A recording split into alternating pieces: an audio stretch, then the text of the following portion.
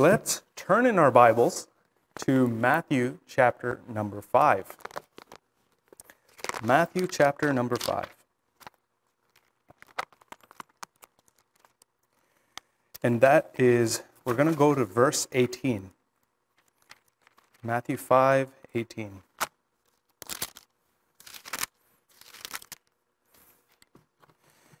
In Matthew 5, verse 18, it says, "For verily I say unto you, till heaven and earth pass, one jot or one tittle shall in no wise pass from the law, till all be fulfilled." I want you to take a moment and imagine a scenario. Someone, a reporter from Forbes magazine, calls you and tells you that they want to publish a story about you. Now, they do want you to keep it between maybe 300 to 500 words. Now, you know that Forbes magazine is a very important business magazine. It's looked at by many rich people, many high officials and such. It's a very big magazine. And it's going to be published on the internet as well. It's going to be published on all these magazines. So it's your story. 300 to 500 words. What are you going to say? Without a doubt, you would make sure that you choose your words correctly. You wouldn't want to choose words that would give the wrong idea. You wouldn't want your words to seem inconsistently used either.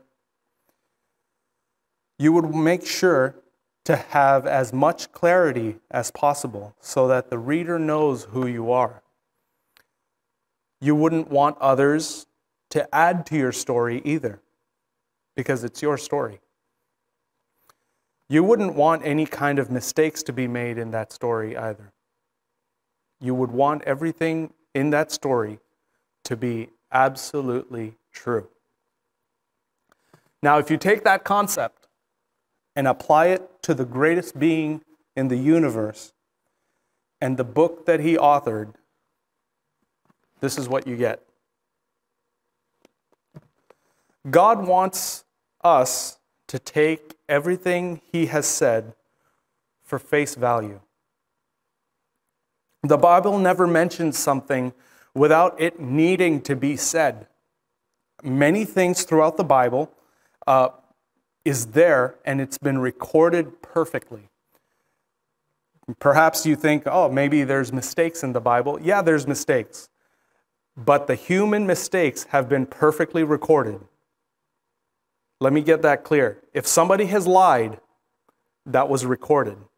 If somebody murdered, that was recorded. If somebody committed adultery, that was recorded. Everything humanly mistaken was recorded. But everything God wanted is there written 100%. Now, according to 2 Timothy 3:16, we know that all Scripture is given by inspiration of God and is profitable. It's profitable in 4 different areas, in fact. And even just as we read in our verse, Jesus said, "For verily I say unto you, till heaven and earth pass, one jot or one tittle shall in no wise pass from the law, till all be fulfilled." Why am I saying all this? The biggest thing is, for today's message, is I want to take a look at something I hold very dearly to, and that is history and geography. Perhaps you've experienced this sometime in your life. You go out somewhere, you're on vacation, and you're talking to someone, and you get to know them and such, and then you tell them, "Oh yeah, I'm from Vancouver." You say Vancouver because who's going to find Surrey anyways, right? So you say Vancouver because that's the biggest city you live close to.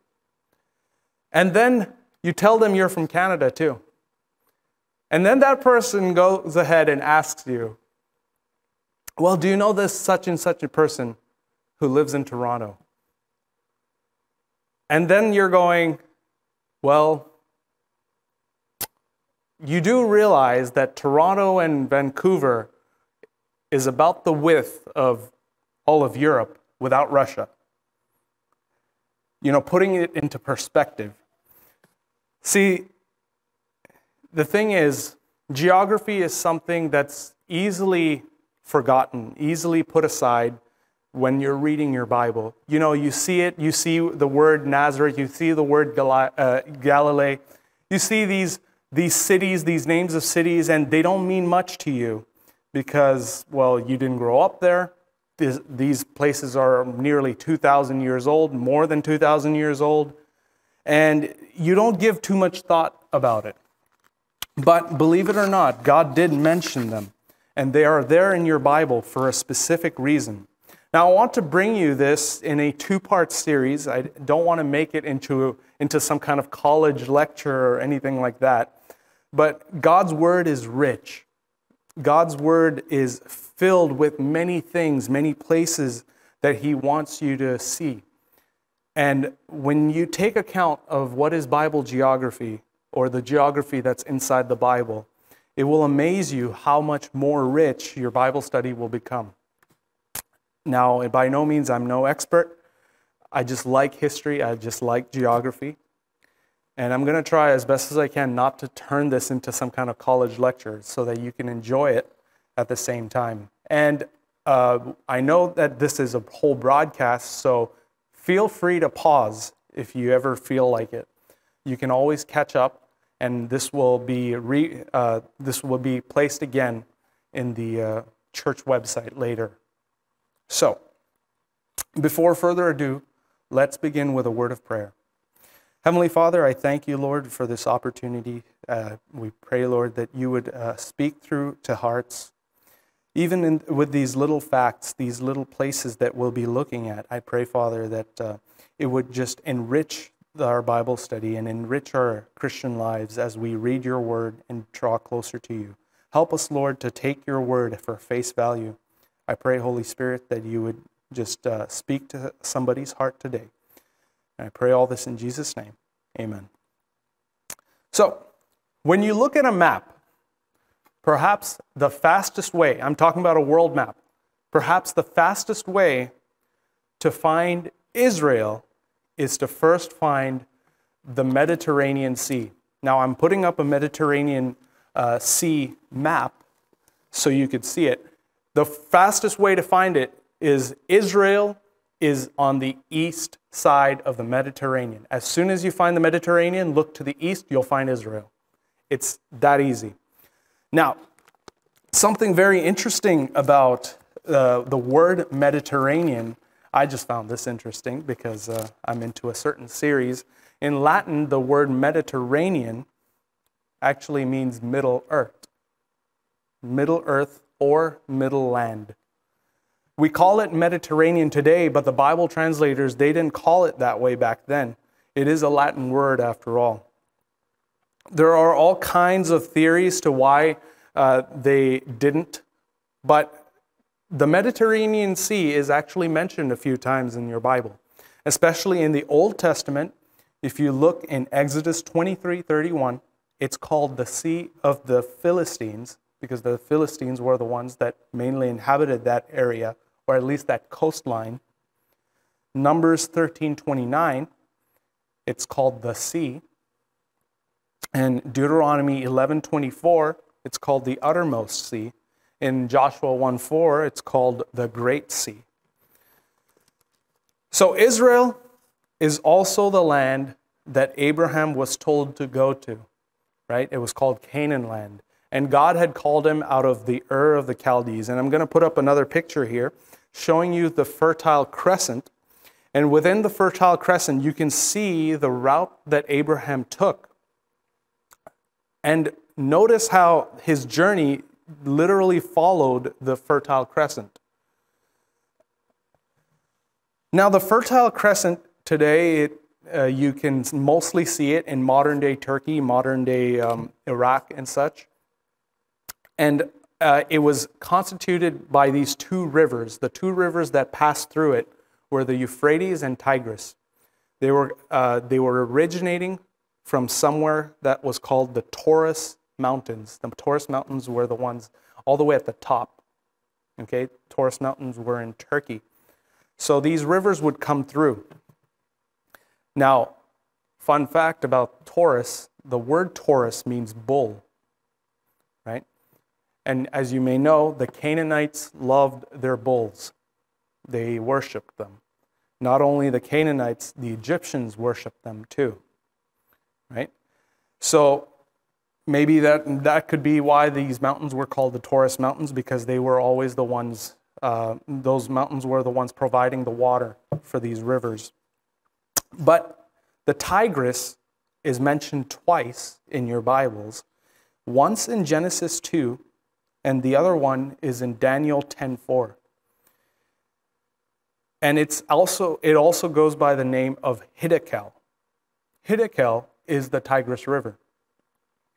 Now, the other river, Euphrates, is mentioned way more than the Tigris. You've probably seen it many times through the Bible, and we've seen it come up even in Revelation a few times. We're going to see it come up again soon if you're following the series in Revelations with Pastor White. But it's also the land that God had promised for Abraham. It was measured with the Euphrates River. Okay? God used it to show Abraham how far he will give the land to his seed.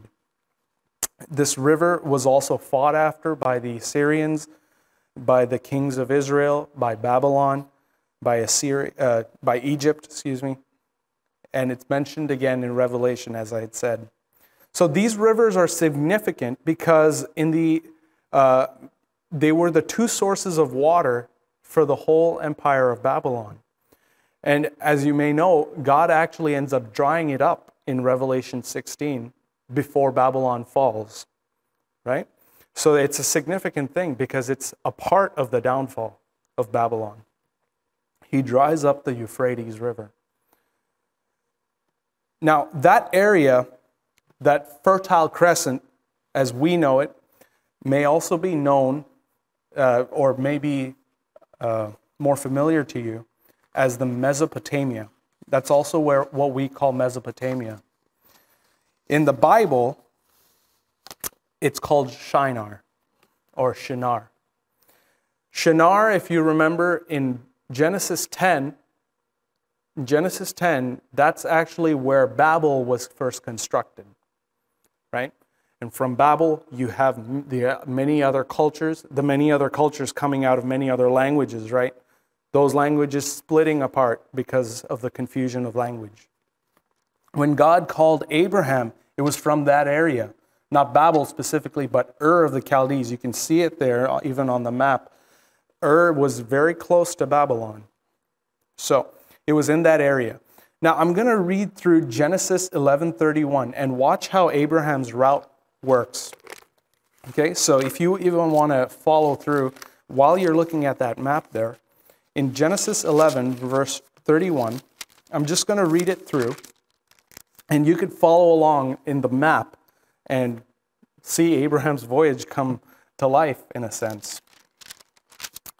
Okay, so starting in Genesis 11, verse 31, going all the way to Genesis 12, verse 5. It says, "And Terah took Abram his son, and Lot the son of Haran, his son's son, and Sarai his daughter-in-law, his son Abraham's wife. And they went forth with them from Ur of the Chaldees to go into the land of Canaan. And they came unto Haran, and dwelt there. And the days of Terah were 205 years, and Terah died in Haran.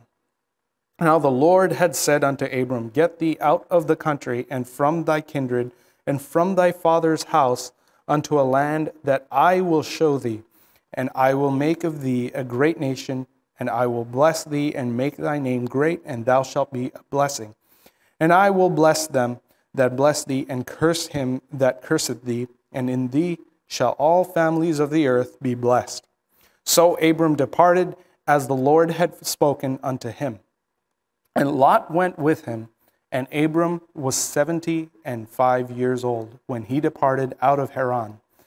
And Abram took Sarai his wife, and Lot his brother's son, and all their substance that they had gathered, and the souls that they had gotten in Haran. And they went forth to go into the land of Canaan, and into the land of Canaan they came. So if you were following along there, you can see how they went from Ur, then they went to Haran, and then from Haran they went to Canaan, right? So now we fast forward just a little bit for geography's sake, and what we have is the land of Israel, right? Within Israel, they had a few enemies. They were surrounded, and the land that surrounded them were owned by these four, I'm going to say four, that mainly Edom, Ammon, Moab, and then the Philistines. Those were their immediate enemies most of the time.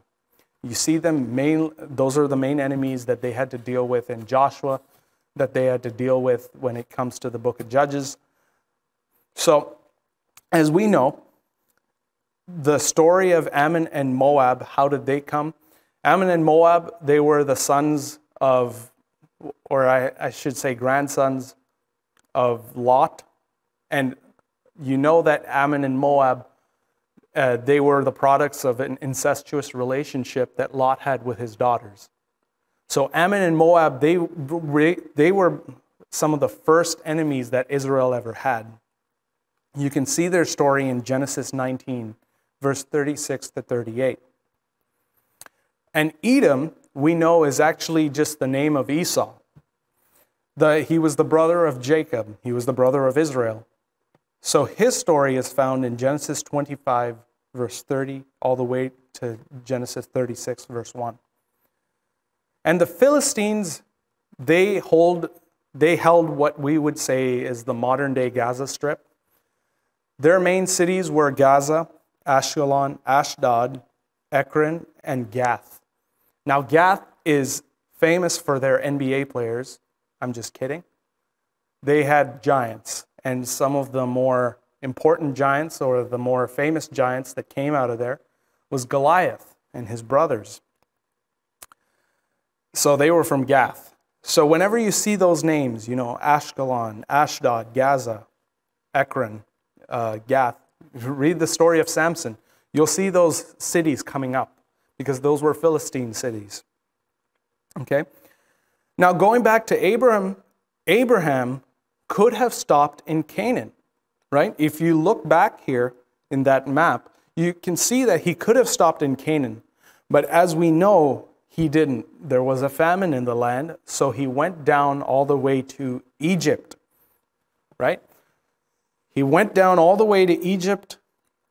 It was, look here in chapter 12, verse 10. And there was a famine in the land, and Abram went down into Egypt to sojourn there, for the famine was grievous in the land. Now, going back to Abram, he could have stopped at Canaan, but he had a lapse in faith. He had a lapse in obedience to God because of this famine. Abram was afraid to die, so for his wife's sake, he told her, if they ask you if you are my wife, I need you to be in denial. They were in Egypt, Nile. Anyway, it's a very appropriate thing to say. The Nile is something that also God had used to promise to Abram the area that he was going to give. In the Bible, the Nile is actually found, and you can see the Nile come up in a few places. You can see it come up with even a different name. Sihor is probably the more common one that you may see, especially if you're reading Isaiah and Jeremiah. Isaiah 23 verse 3 talks about Sihor. Jeremiah talks about Sihor, and that's the Nile River. In Genesis and in Exodus, it's called the river, especially when it's talking in context of Egypt. In Genesis 15, verse 18, it's called the river of Egypt. And that's in Abraham's case. And the thing is, even the Nile River is significant. You see it as being part of the first plague. It was the one that got turned into blood. That's the river that got turned into blood.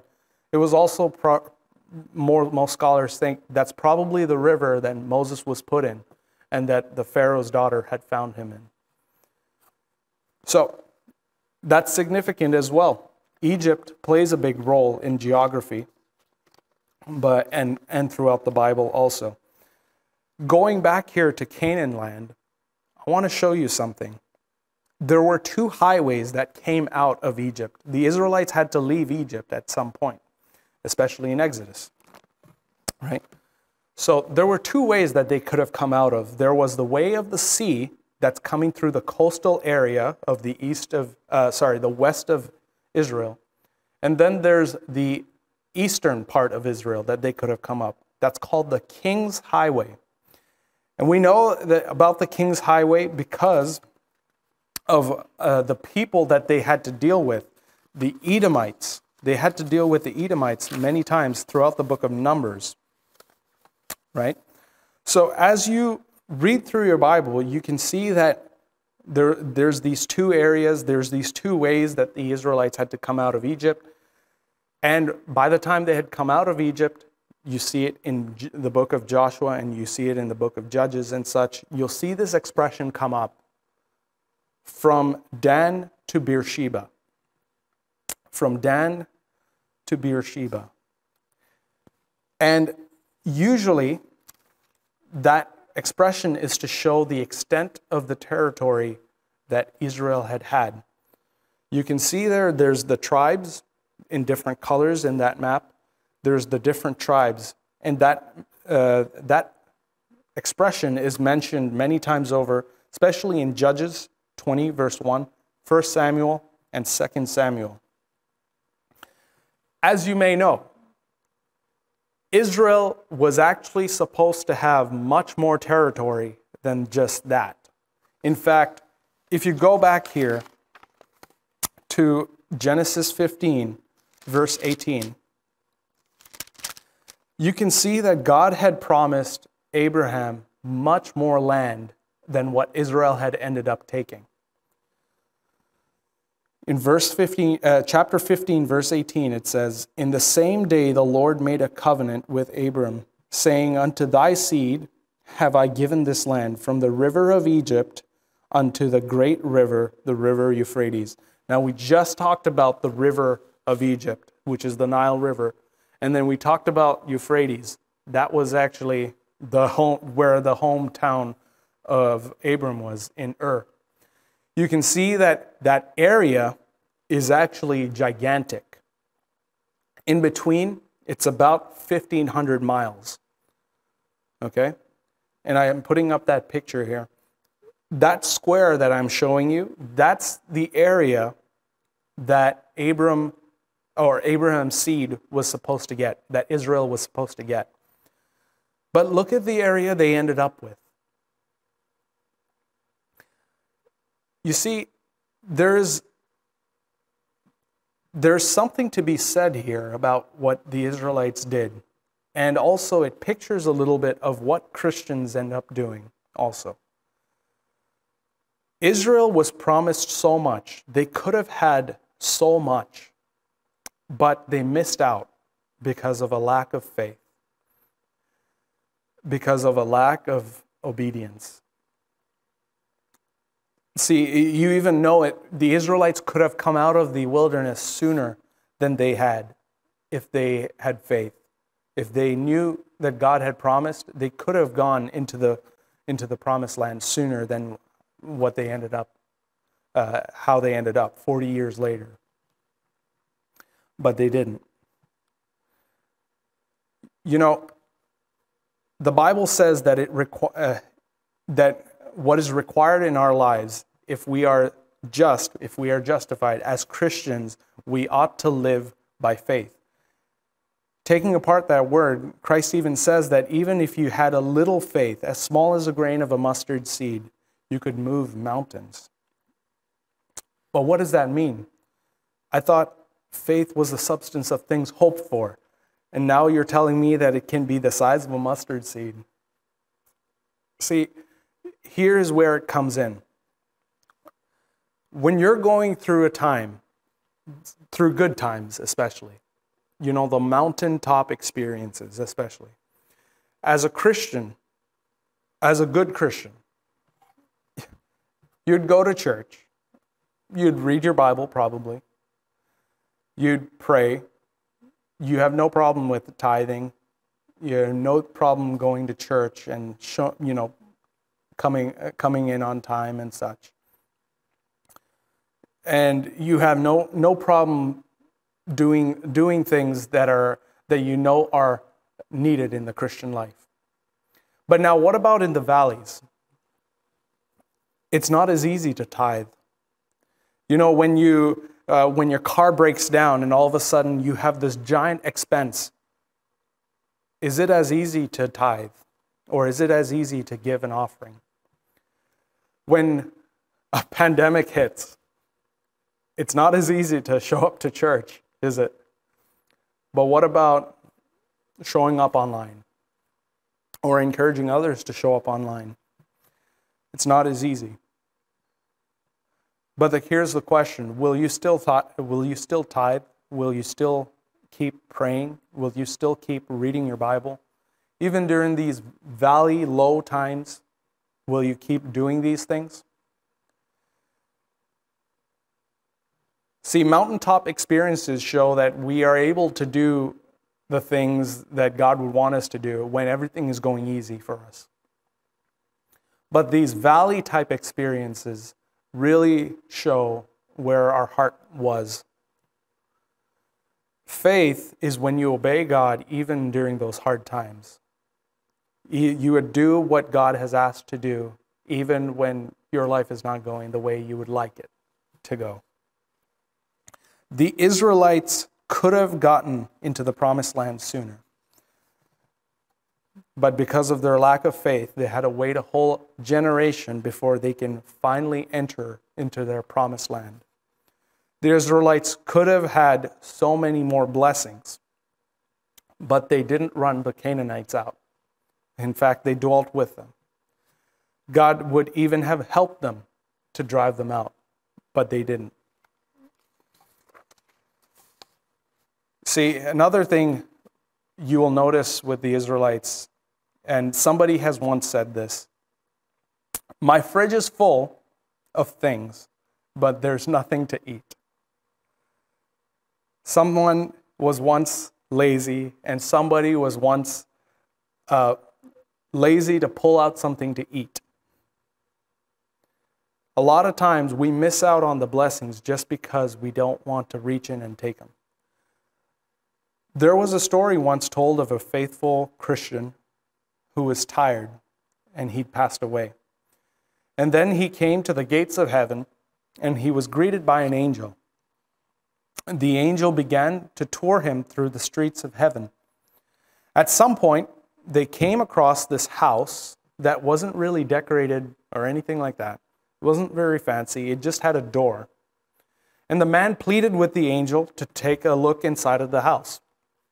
Despite the angel's warnings, he went in. What he saw were tons and tons and tons of boxes. Boxes put in shelves, and these shelves were going up and up and up and up and up. And they were filled. These boxes were filled. They were heavy. Every box he looked at had his name on it. Now he asked if he could open them. And the angel, he was suggesting not to, but despite the warning, the man still opened it. And what he saw were blessings, gifts, promises from God that God wanted to give him. He asked the angel, why are these blessings, why are these gifts, why are these promises still in boxes?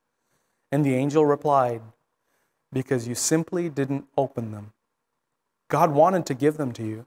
All you had to do was ask for them whenever you came across them in His Word.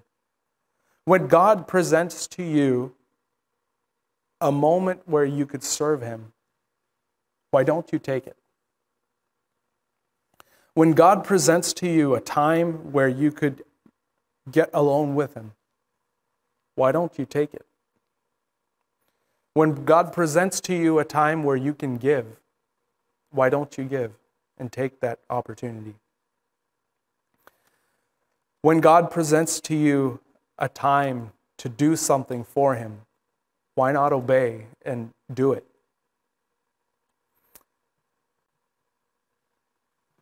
Faith is shown when we know what God wants us to do, and it's found in his word, and then we do it. That's obedience. When we take God at face value, when we see something in God's word and we know that it's what he wants us to do, then do it. At the beginning of this message, I started off with saying how much God's words mean something. They're not there as an accident. They're not there as a mistake. They're there for a reason, and they're there for you. So you could use them. Let's never take it for granted. I know I was talking about geography, and this is a two-part series that I want to do. But let's keep trusting in God. Let's show ourselves faithful, even in the mountaintops and the valleys. Keep doing what God told you to do by faith. Let's pray. Heavenly Father, I thank you, Lord, for this message, and I pray, Lord, that it would speak to somebody's heart, that you would allow us to be faithful, filled with faith, and that you would allow us to take every opportunity you give us, especially if we find something in your word, Lord, that we would put it to action, knowing the things that you give us and how much more we are held accountable for it. We pray, Father, that every time we come across something in your word, that we would put it into action, that if it can be applied to us, that we would put it into action. Pray, Lord, that it would be used, that this geography would even be used by you, Lord, for your honor and your glory, even in the lives of your people. And also, Lord, that you would bless them as they give during this Wednesday service. I pray, Lord, and thank you for all that you do. And I pray this in Jesus' name. Amen. And so, everyone, I ask, as we're about to close the message and we're about to enter our offering time, that you would give. You could see at the bottom, if you're on our church website, at the bottom of our video, you could see it there. It says donate now or give now. Or you could see it at the top right of your screen. It says to donate. You could also go to gracebaptistchurch.ca/donate to give. And during the offertory time, you'll even see a phone number. There's really no excuse not to give. But I ask that you'd stay faithful to what you had pledged, even to give to your missionaries and to God himself, even if it's your tithe. So let's head now to the donate page and give. Thank you.